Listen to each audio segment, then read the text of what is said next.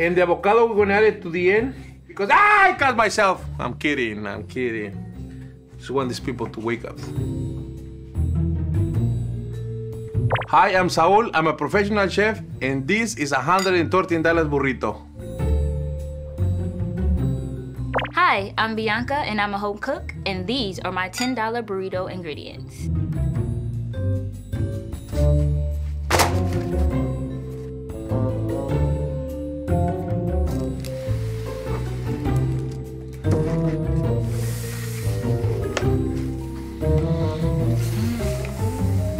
What I'm gonna do with this, I guess we'll find out soon.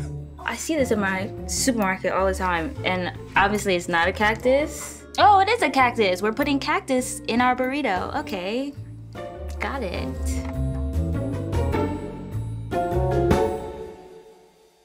Mar y Tierra burrito. To all my Spanish-speaking friends, I know I'm butchering these words. Forgive me, I beg of you. I was planning on making Mar y Tierra burrito, surf and turf. I had some excellent ingredients to work with. I had fresh shrimp and a grass-fed bone-in ribeye steak. I had some pork skin and manteca to make fresh chicharrones. I don't really eat bacon. Shh, we're gonna keep this a secret on the low. And you know I had cheese, queso fresco for filling. Is that like a tongue? And Oaxaca for frying. Oh, it's cheese. I was gonna top it off with nopal pico de gallo, made from nopales or a cactus. I can't say I've ever eaten a cactus. Oh my gosh, see? You gotta be careful. Tomatoes, white onion, cilantro, pico jalapenos, oregano, and lime. I was also going to make a tres chile sauce, guajillo, morita, and chile de árbol. Oh, duh. 3 chili sauce, got it, all right. I had tomatillos, plum tomatoes, garlic, and white onion. Oh God, there's more. There's more. And I have everything I needed for homemade tortillas. All-purpose flour, manteca, and salt. So I have to make a tortilla. Got it? It was gonna be the best delicious burrito. Why you guys always stealing from me? With Bianca's recipe, I have simpler ingredients. This is stuff that you might find in your kitchen or in your grocery store. Chicken breast, white rice, plum tomatoes, white onion, jalapeno, cilantro, Monterey Jack, avocado, sour cream, sriracha, and pre-made tortillas. These ingredients might be simple, but I'm gonna make the best burrito you ever had in your life. Trust me. All these will probably cost about $11.85. $10? I just had a kid. I didn't get enough sleep, so I need to work on my numbers again. We have like steak, shrimp. I'll give it like 90 to 100 for the ingredients alone. Also, it costs $113 for all of these ingredients. So we're gonna have a little luxurious afternoon lunch. So this is Chef Saul's recipes book. He kind of played me, you feel me? Because he only gave me the ingredients. I have no instructions. I have no idea what to do here, people. I plan to just make a really simple burrito. And now we have steak, shrimp, cactus. I can't get away from the cactus. It's one of my favorite ingredients, I will say. What I like about the nopal is it's pretty healthy for you. Plus, if you want to impress your friends, throw some nopales on your pico de gallo. Okay, so I've seen the show, obviously, like, get Rose here, stats. Hi! Super nice to meet you. Nice to meet you, Rose. Oh my gosh. What exactly is nopal? So it's a cactus leaf. Does it have the thorns in it? Yes, a few of them actually got me. I was harmed at the making of this video. At the bottom, there's a thin, kind of flatter section. Take that, hold it at an angle, get a sharp knife, and gently just kind of chip at it until you get all of the thorns removed. And you're gonna put it into a rolling boil with a lot of salt in it. Leave it in there until it changes color. It's gonna become more like an olive green color. Take it out, put it in an ice water bath, so that'll stop the cooking. And then you are going to maybe notice some sliminess. Wash it off, and then you're gonna grill it really briefly in a pan. You're gonna slice it up, and it'll work in really well with the rest of the pico de gallo. So that's just one step. Got it. We have a lot to do here, but I'm super a lie. I'm a bit more confident than I was before. Really ready to dig into that cactus. I feel like I'm doing nothing. Bianca, I know you probably never worked with a nopal. Oh no, okay. That's a little bit too rough. Don't spread all the spines all over the table because you might end up you know, drop it on the sauce, and then you eat your burrito and you have a spine, and then you have spines all over your mouth. It's a mess.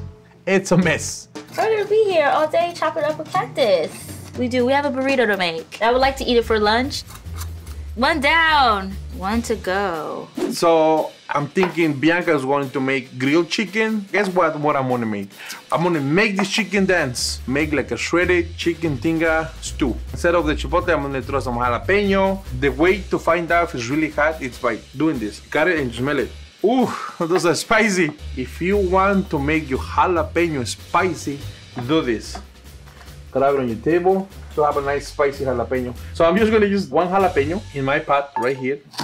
So my nopales are thorn-free and they're ready to be blanched. Normally when I make a burrito, I really like things quick, easy. The blanching of the nopales takes longer than me cooking my burrito at home and eating it and watching my television show. But yeah, you know, new experiences, right? Now, I'm gonna use julienne onions. I'm gonna close my eyes. Don't do this at home. See? Huh? 23 years. Voila. We have our onions and jalapenos for our tinga. We're gonna throw some cilantro in here. So I'm gonna add my chicken right here. So here's my chicken for my chicken tinga. I'm gonna put it on the stove, bring it to boil, make sure it's cooked all the way through, and then shred the crap out of it. Shred it, shred it. I'm out. Sorry. So we're gonna take the boiling nopales and we're gonna put it in the ice cold bath. And we're gonna put it on the grill. I'm gonna leave it on the grill for a moment and get some grill marks. Now I'm not saying that's not how it's supposed to look, but I don't know if I like it. But yeah, no slime. Oh, here's the little slime. I think this is good enough because it's bordering burnt. And we don't want that. We don't want burnt. I'm gonna chop up the nopales and then add all of the ingredients to put together my pico de gallo. Should I give it a try? You know, it has like a sour, salted taste. You know, I'm gonna give it another try when I combine all the ingredients. I have faith in Chef Saul. As you can see, Bianca has sent me basic ingredients. And one thing that I'm going to make is pico de gallo, but I'm gonna make avocado pico de gallo. Basically, it's simple pico de gallo. I wish I had lime. Bianca, I wish I had lime. So now we're gonna add onions, tomatoes, jalapeno, and a little oregano, and some olive oil as well. The nopal adds a bit of like a sliminess, but it still smells pretty good. Now I'm gonna chop some cilantro. Honestly, I don't even know why they call it pico de gallo. In Mexico, they call it salsa fresca. You know what pico de gallo stands for, right? The mouth of the rooster. And now let's find out how good this avocado is. Oh, nice. Now I'm gonna dice it into squares. Why are we adding the avocado in the end? Because I say so. No, because we don't want to have like a smashed avocado. We want to have chunky avocado. And there you have it. Avocado pico de gallo without lime. It's okay. I'm following the rules. Then let's cut up this lime for the finishing touch. And now the moment of truth. You must try your making. You can't wait until the end. It needs more salt. It tastes better with salt. So it smells pretty good. All right, so my pico de gallo is done. And for this other half, your time is coming, my friend. So we're making progress, guys. We've made it to the chicharrones. It's basically a combination of pork skin and manteca, which is rendered pork fat. Getting a little pork crazy over here. The reason why I use chicharron is because I like to have some kind of crunchiness on my burrito. Now we're gonna add the pork skin. So, you know, I'm gonna stand back. You know, we don't want no casualties. As soon as you drop the skin onto the hot manteca, you're gonna see like a flour. Like skin is like transforming. Oh, it's like a huge pork rind.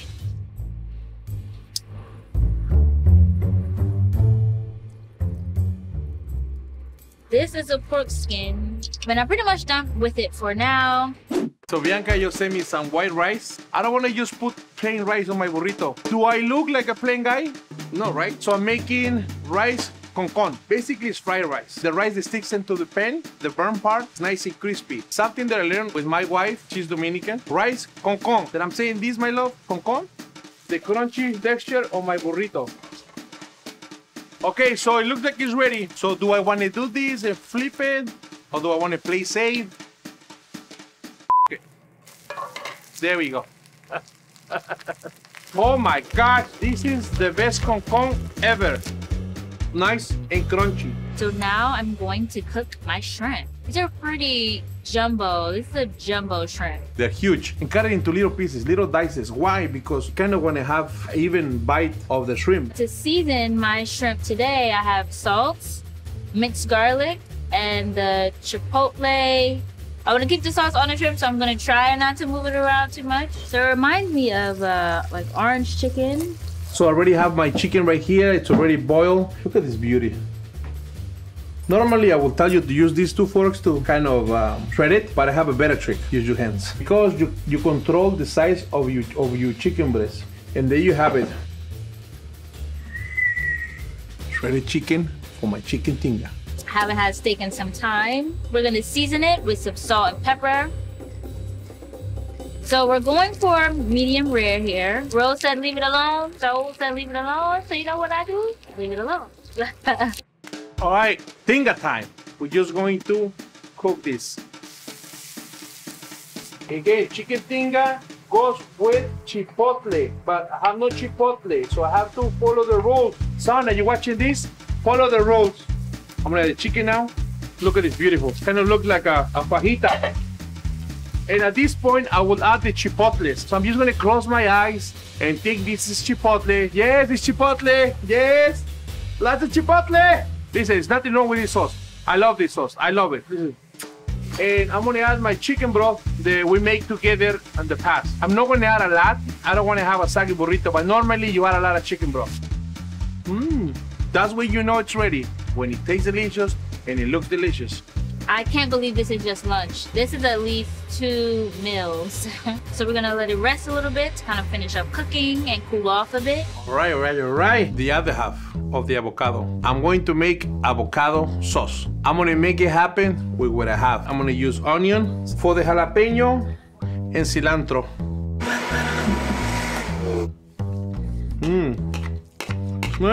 I mean, who doesn't like avocado?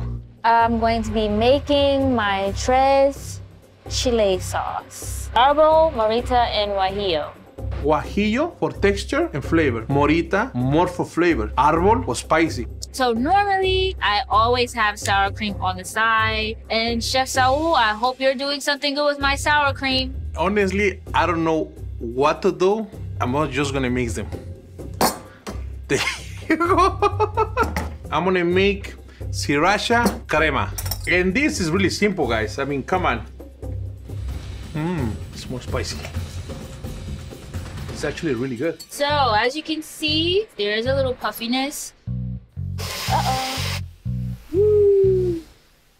Actually, that was a magic moment, okay? That was a moment.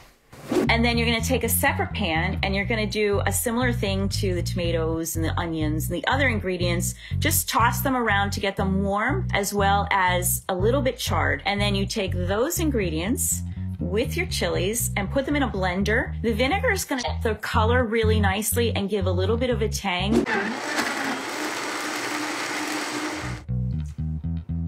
It's spicy, but it's not too crazy. So another special moment for me, I'm going to make my own tortilla. We have flour, salt, lard. All right, so it feels a little sticky. I feel like a real chef. Let me make it dough. Who would have thought? Domesticated millennial. All right, so now we're gonna knead the dough. So I'm kind of gonna shape this into a ball and then cover it with saran wrap and let it sit. God. Wrap it. Dough ball. Okay, so my dough has been sitting for a little bit, and now for the fun part, I'm going to roll it into a tortilla. It's a little harder than I thought. So it's getting there. Totally digging the shape of my tortilla, okay? Excited for me? I am, because this is like a 300-step process. And we're near the end. So that's why I'm happy. Woo, yay! Look at this tortilla. Now this is a nice looking tortilla. Here's my cooked tortilla. I wish I was making my own tortilla. So I got these tortillas from Bianca. She also sent me Monterey cheese. Yes, yes, yes, yes. I'm going to do the cheese trick. Saul's cheese trick is basically putting the cheese in first, and then we're going to put the tortilla on top of the cheese, and then flip it. But I'm gonna double it. What's better than cheese? More cheese. But first of all, I need to heat up my tortilla. If you don't heat up your tortilla, it will break. The cheese trick. Don't touch it. Leave it alone. It's not bothering you. It shouldn't be bothering the cheese. Put it over, and then hold it, and then... Oh, we out here. It's a little white, it's cool. Woo! You know what? I'm gonna do the same thing that I did. The cheese trick. Right here, right now. It is time to assemble my burrito. I've been working hard for this. My steak has been resting for a little bit, and now we're going to slice it up. I'm gonna put my steak first. I'm gonna add some of this tinga, and you see that there's not that much liquid into this tinga. The shrimp with the chipotle adobo. We're gonna do the concon. I'm gonna do chunks of rice. Do you guys hear that? So crunchy. Since the concon is a little bit dry, it needs to have a little bit of sauce. A little bit of monica in my life, a little bit of monica in my life. A little bit of my sriracha crema, a little bit of sour cream. So we're gonna add the famous nopal pico de gallo and the tres chile sauce. Now for the chicharrones. This is definitely pork rinds, and it smells like when I was watching the stories with my grandpa, watching all my children. And now it's a queso fresco. Look at those colors. Look how beautiful that looks. Now I'm just gonna roll it. I've never rolled a burrito before. Push the ends like that. We're gonna fold inward and wrap this around. Pull all this inside here, and then just push towards yourself like this. And then it's gonna be so tight. So we have our burrito. For the finishing touch, I'm gonna put it back in the pan to seal it. And this is how you seal the deal. But wait, there is more. It's time for cheese trick part 2. So I did the cheese trick inside, now I'm gonna do it outside. And there you have it. Here's my burrito with cheese inside and outside. Let's play this, baby, let's play this. It looks beautiful, huh? I know, I love it. I was hoping the cheese pull would happen, but it looks tasty. So we're gonna place like this, and we're gonna get some lime. I'm going to make rolls. So now it's just like sushi. Look at this beauty. Let's do a little more of this little cold fresca tres chile sauce. I'm like, it looks cute to me. Does it look cute to you? All right, and then I guess we could add some of these little bad boys on the side. And here is my take on Chef Saul's surf and turf burrito recipe. A little bit of my avocado, a little bit of my sriracha crema, and some sour cream. There we go. I'm gonna have this for me, and this is for Ella, my daughter, and this is for Elena, my other daughter. And there you have it, my chicken tinga burrito.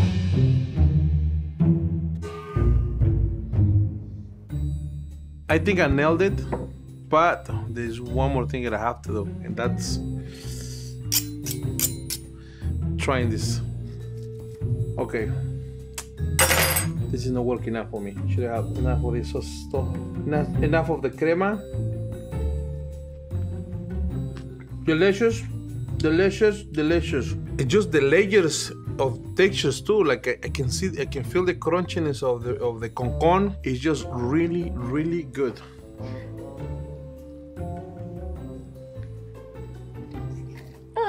So I'm team steak, team shrimp. I think they actually mix really well together. But you know what I'm coming back to. I'm back to the Nepal. The cactus, you know, it's not my favorite, but I do enjoy the steak and the shrimp and the tres chile salsa. So you know what? 2 out of, what's that? That's like 3. 3 out of 4 ain't bad. It's a pork rind. I knew it. Shout out to my grandpa. Hi, Saul. Hi, Bianca. How's it going? How's the burrito, Maritierra? Maritierra, I like that. See, I'm happy I have you here because I've been butchering the names.